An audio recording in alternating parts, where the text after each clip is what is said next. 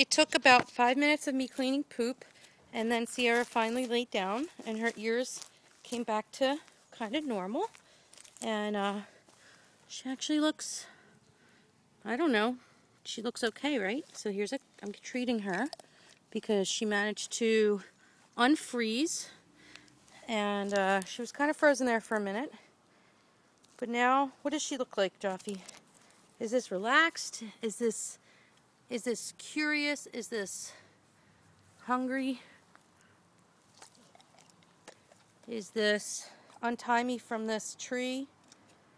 Is this I will fetch from now on? So I'm gonna let her run around a little bit more, and then I'm gonna tie her up again as I'm gonna try to put up a dog run, a line for her.